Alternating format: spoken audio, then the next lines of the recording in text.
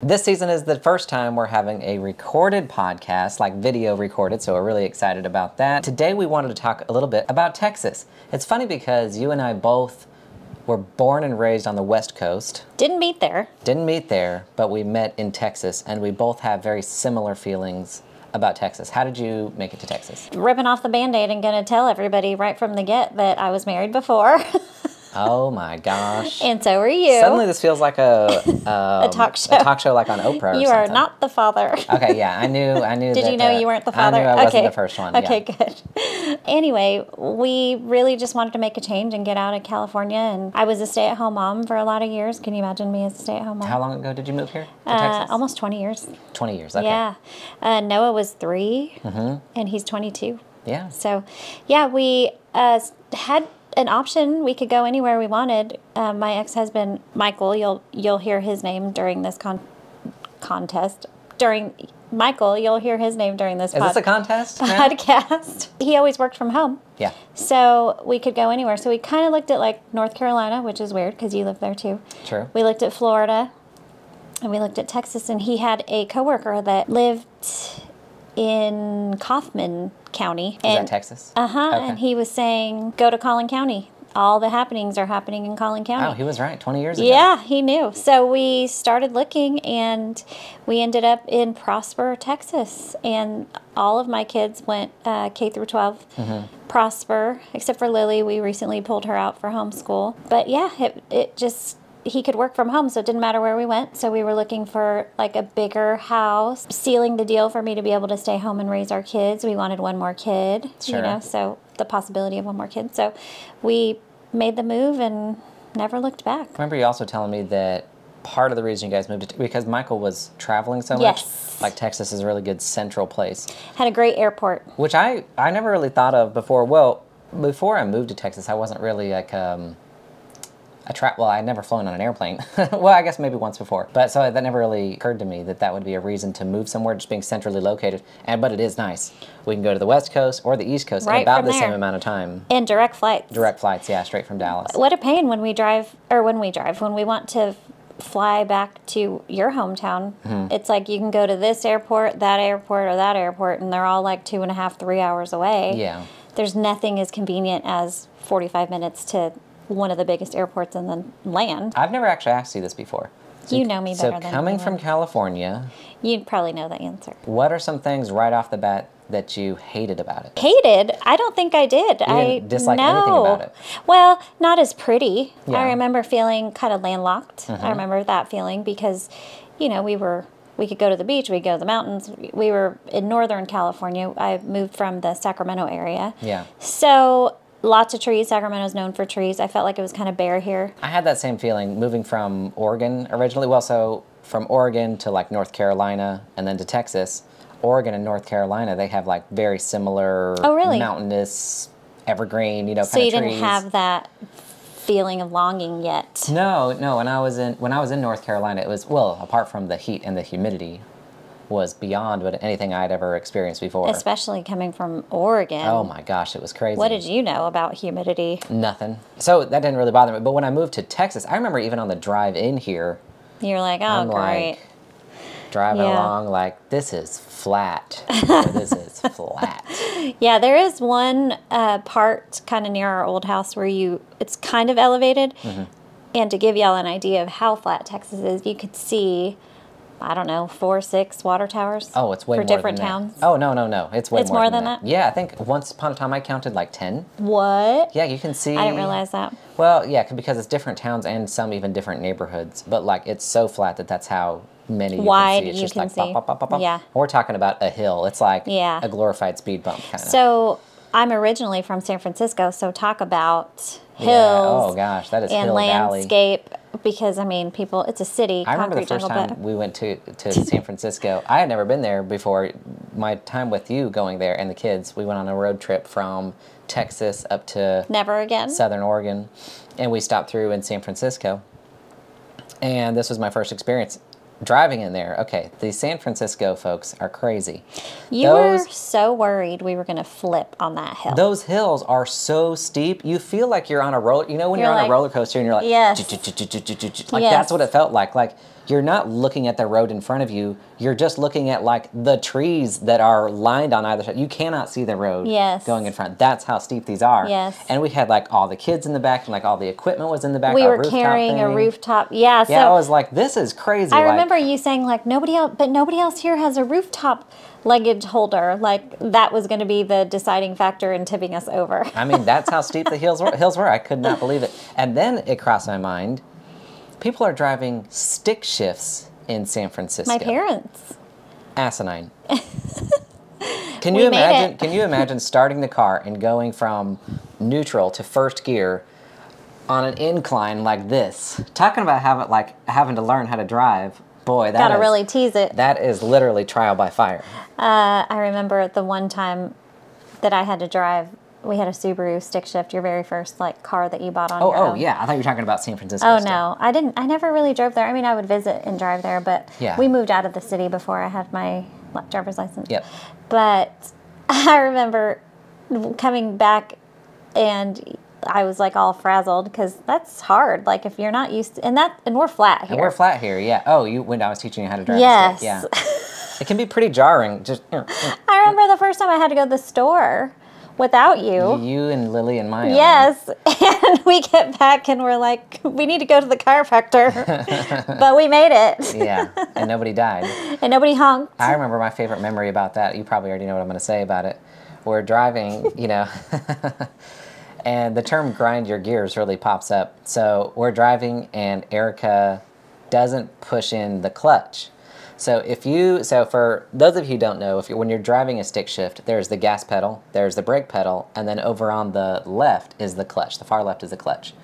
So when you want to switch a gear, you have to push the clutch all the way in, switch the gear, and then let off of the clutch while you're pressing on the gas. Yeah, you got to be way too coordinated. So these are your 2 feet. It's like clutch all the way in, and you have to ease off the clutch while you press in the gas. Mm-hmm. So Erika forgot the little push in the clutch part. So she tries to shift, and it runs into the gears, and it makes a horrific sound. It is the worst sound. And it feels bad, too. It feels really bad. Everything about it is a bad experience, and it's a little bit jarring. It's a little bit scary. And I was like, babe, like that reaction. I'm like, babe. She's like, it wasn't, just as much of a reaction. She's like, it wasn't me. I'm like, who else could it be? You're driving.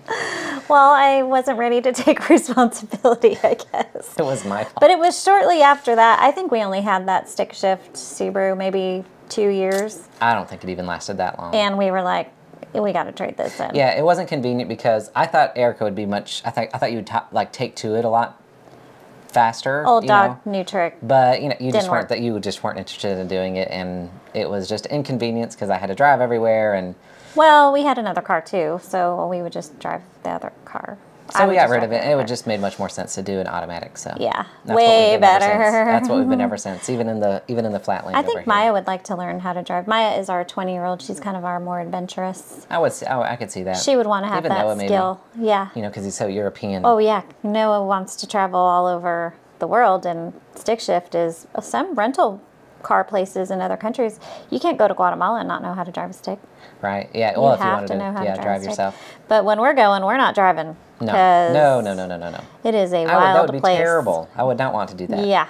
So you when you got to Texas for the first time, you really disliked how flat it was and kind of feeling landlocked. I felt like I was having to give up a lot of just natural beauty, and I felt so silly for not having appreciated that my whole life. Same. Because I grew up around it and it was just normal. Yeah. But then when I get here, I'm like, okay, I like everything except. Yeah. And the summer is brutal. Summer's really brutal here. The summer is long. In North Texas. It is dry. And the weirdest thing for me is because growing up in Oregon, it would still get hot. Like hot for us. The humidity wasn't the same, but you would still get hot. But you always had a little bit of reprieve at night. It would cool down at night. There is no breeze. No, it's when the sun goes down here in North Texas, it's still 85. It's still 90. Yeah. So you just sweat for 5-6 months. Yes. So it'll start up here. I would say we're really in the thick of it in May. And we're not done with it till like November. Yeah, late May, and then June is for sure. May, June, July, August, September, October. So 6 good months. Good 5, 6 months Yeah. of really Now we'll solid have sweat. some good days in there where we're like, oh, wow. Hashtag blessed. I'm only beating up a little bit. I'm not full. But we call it the sweat train. Yeah, you're just on the sweat train. You get up, you're on the sweat train. From the time you get up. You walk outside, and before you get to your car, you're already dewy. You're already sweating a little bit. Yeah. During our live sales sometimes, because live sale nights can be hectic, you know, especially if our deliveries come late or if we don't have all the staff we need or whatever. Big time. And during those live sales, people will compliment my skin or like my glow. Like, I'm just sweating. It's just sweat. But thank you. So what did you like when you moved to Texas? So like you didn't like how flat it was. What were some of those things you mentioned that you really liked? I love Texas culture. Yeah. I love. Well, do you remember your first exposure to that kind of thing? You're like, man, I kind of like it here. Yeah. I was at the grocery store. I was at Tom Thumb in Frisco because that was my closest grocery store. Besides Brookshire's. How far away is that? 20 minutes, easy, 25 20 minutes. And there was country music while we shopped. Oh yeah, gotta be. And I thought this would never happen in California. Not where I'm from, in California. No, yeah, I agree with that. It's just the standard. Yeah. Not so much anymore. Texas has changed a lot, especially this county, because so many people have moved here from other places. So it's kind of washing out a little bit. It is, definitely. I love the accent, and I feel like I caught a lot of the accent. Well, I remember so when I moved here, my first job was at Discount Tire. It's like a little tire shop. Not a little tire. It's a tire shop chain. It's a big tire shop. Each physical building is fairly small in comparison to other like automotive places and whatnot. But it was Christian rock. And I was like, what is this? That's pretty bold. Okay. Bible Belt. But yeah, you are the belt buckle of the Bible Belt here in Dallas, Texas. I did notice that people that was just common. Would ask me what church we went to. That was common conversation. Yep. Do you raise your kids in church? Mm-hmm. You know, and I was like, gosh, it's kind of none of your business. I just met you. Yeah, it is kind of weird. But I soon learned that Texans trust others that are churchgoers. Like, that's just kind of how it is. Well, again, that's part of the culture. And it almost doesn't even really matter which church you go to. They just want to know that you're church-going. You belong. You're God-fearing. Yes. They just want to know that you're on the same level. You believe in God? Yeah, okay, we're cool. Yeah. You know. And at the time, that is changing a little bit, At the time, we did go to church. Yeah. But it was a church that wasn't a Baptist church. And here it was all Baptist at the time. It's different now, but at the time it was, you know, FBC, First Baptist Church. Yeah. You know, or Prestonwood is a big church here. So, yeah, so we fit in okay that way. I remember hearing my neighbor, Angie, with her very Texan accent, calling her kids in for dinner. Oh, yeah. Cole and Kendall, come in here. Well, she didn't ring the dinner bell, did she? You had a dinner bell. We did have a dinner bell when we were growing up. When we lived out in the country, my mom had a triangle sort of dinner bell. That's funny. Yeah, my brother and I were always out playing in the creeks and fields and stuff and whatnot. So yes. I only have maybe 2 memories of her actually ringing that bell. And I don't know if it was for a joke or if it was legit real, or not. yeah. Maybe I'll ask her about that. But I do remember, and she even brought it into our next house just as kind of like a keepsake kind of thing. Yeah. Yeah, I remember my first exposure to Texas. I was just blown away by how hot it was and how everybody else seemed to be fine. So it was. I had I think an even worse experience like first getting here, because I got here, and like at the very beginning, like I started my job like day 2 or 3 of this record-breaking stretch 100 days of triple-digit weather. Yeah, there was over 100 days in a row of triple-digit weather. I remember that. Plus, you're in a building with running cars. So like our thermometer out there would regularly be like 115, 119, Ooh. you know? And I'm out there, I am just... Tanner's a sweater. I'm a sweater. Any way you slice it. In Oregon, I was a sweater. I come here, and I'm working outside, not acclimated to the weather, and I am just dripping. And you know, you're supposed to be kind of like customer facing. You know, you get done with the car, you drive it up to them, you hand it to them, and I just must have looked like a dog, boy, just straight. Here's your, you know, whatever, dripping all over their paperwork and everything. Sorry, I'm from out of town. Yeah, I'm not acclimated yet, but so that was just crazy.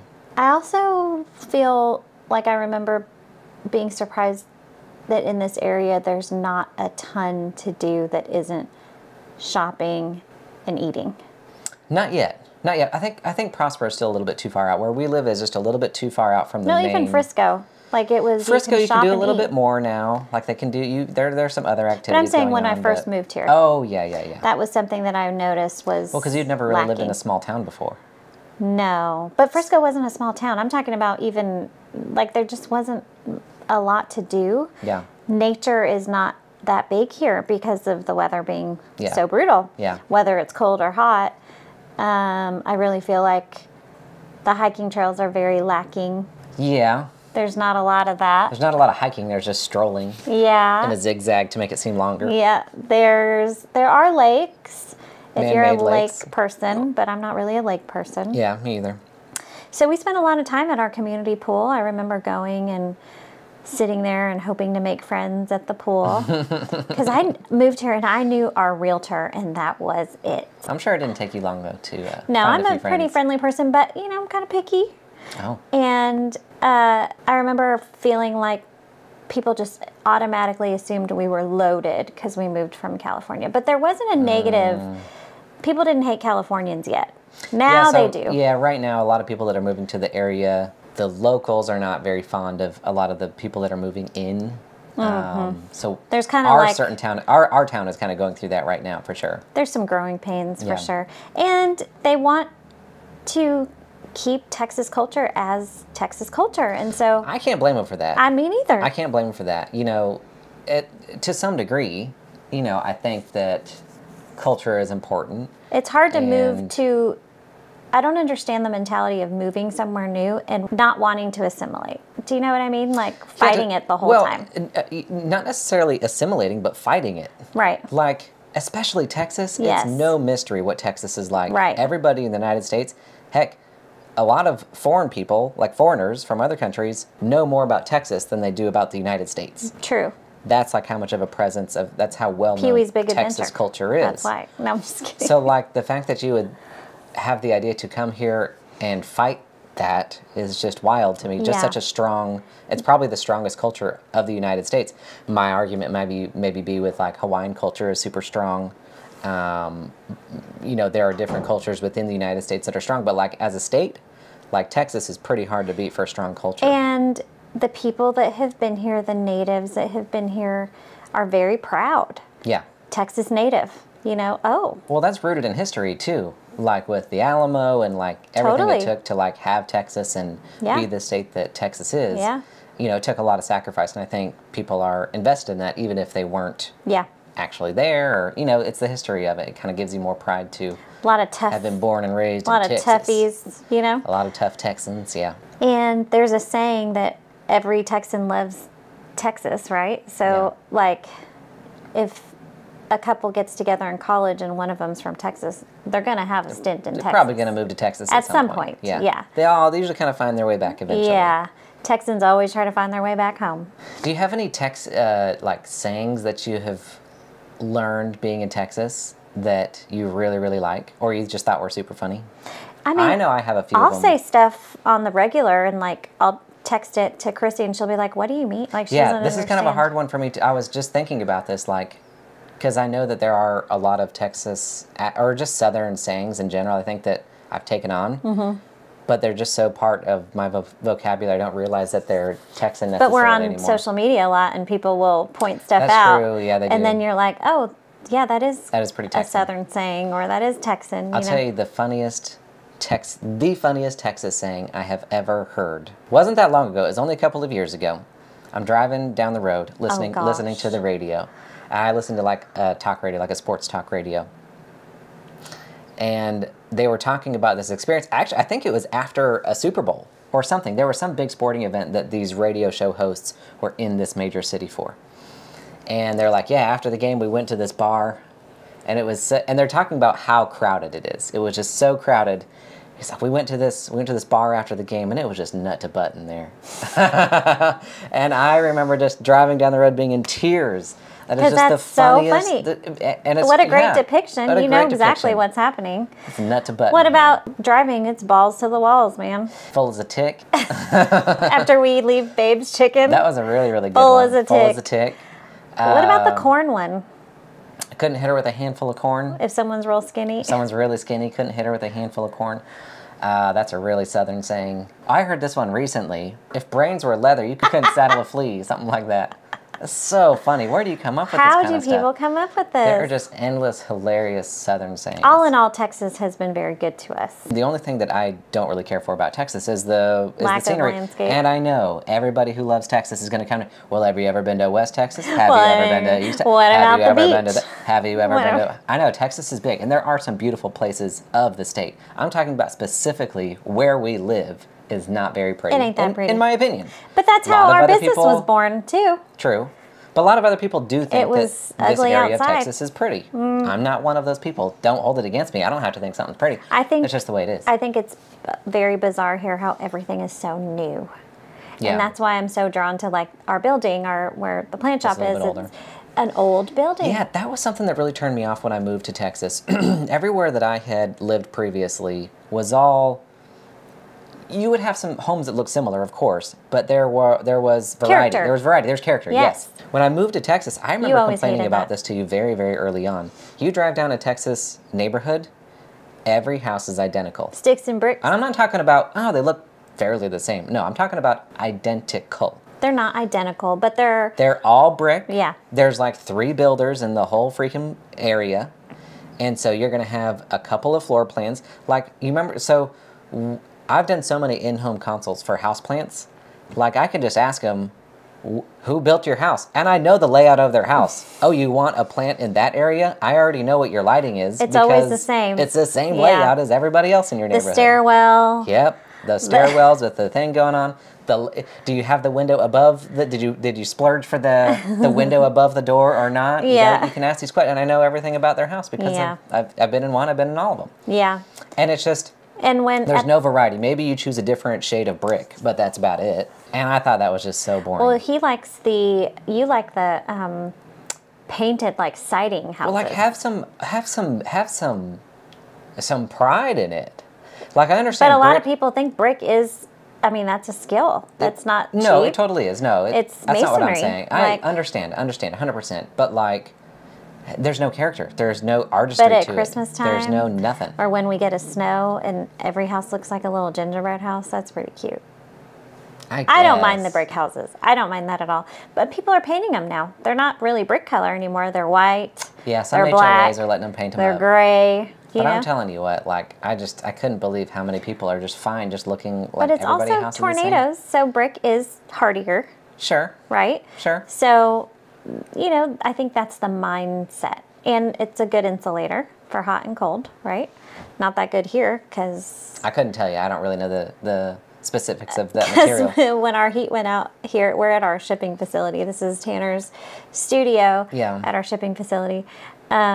And it's cold. And it's cold. Yeah, it's cold. We have a little space heater going. I know that there's a lot of practical reasons for the brick, and it's whatever. It is what it is. But I just remember being super shocked Very similar. when I was first exposed to that. It was just like everybody's house is the same. That was so weird to me. Yeah. Another thing I really liked about Texas was just how welcoming the people used to be. It's not like that anymore. Not as much. But I was able to have that experience. Yeah, I was able to have that experience as well. Mm-hmm. And that was just a short 10 years ago that I moved to Texas. It's really kind of not like that anymore. Yeah, no, not as much. Is that us? Yeah, I think we're not that Is friendly. it me that's not that friendly anymore? I didn't pass it along. Sorry about I that. don't know why, but feel we're like- friendly in our store. Oh, and I was going to say, I feel like where we live, we're super friendly to our neighbors as well. That is actually one thing that I like about living in the RV. The camaraderie. Well, everywhere else that we've lived to this point, we've had neighbors on either side of us and we knew one of them. Oh, yeah. We knew one of them, like, kind of. Like, we didn't, like, hang out a lot or anything, but we, would chat when we saw them outside. Other than that, we never talked to any of them. But here, we moved into our RV Mm-hmm. in April. We're going on a year. Can you believe it's getting that? there. Yeah, We that's need to right. go have- January.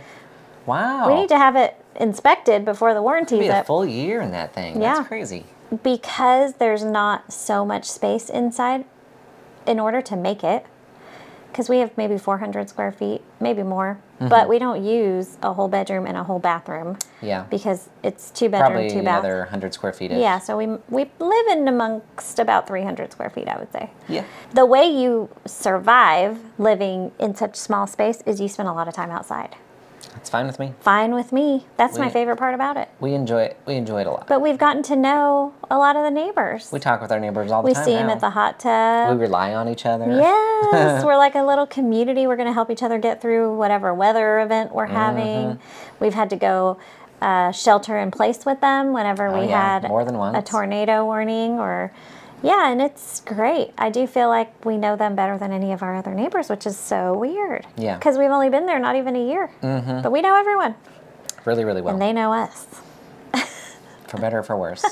We're always the people coming in late. Yeah. And making noise when we're trying to get into our RV. Yeah, we definitely keep some later hours all the than beeps the majority. and the doors, and yes, everyone else is asleep around us. Sorry about that. Yeah, we apologize. But it's been great. I like the RV. I feel cozy.